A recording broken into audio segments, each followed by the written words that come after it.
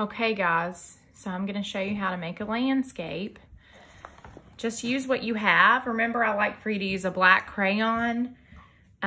So the first thing that you wanna do is decide what kind of landscape you wanna make. Do you wanna make a cityscape, farmland, a pond, all of those things. And so remember, you have to pick one yourself, you choose. So I'm gonna make mine look like mountains because I love the mountains. I'm gonna overlap some hills.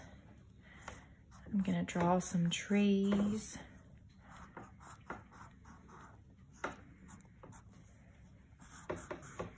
This tree's in the foreground.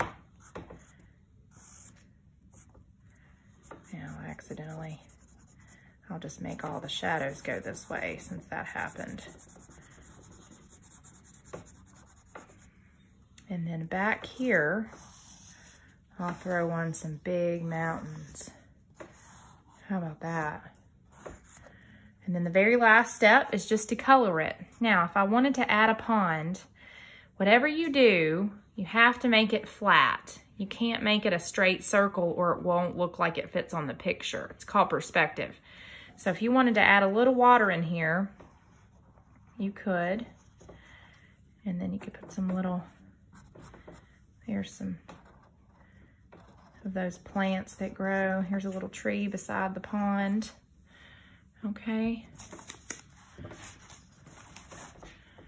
And then all you have to do is color it and you're finished with a nice landscape.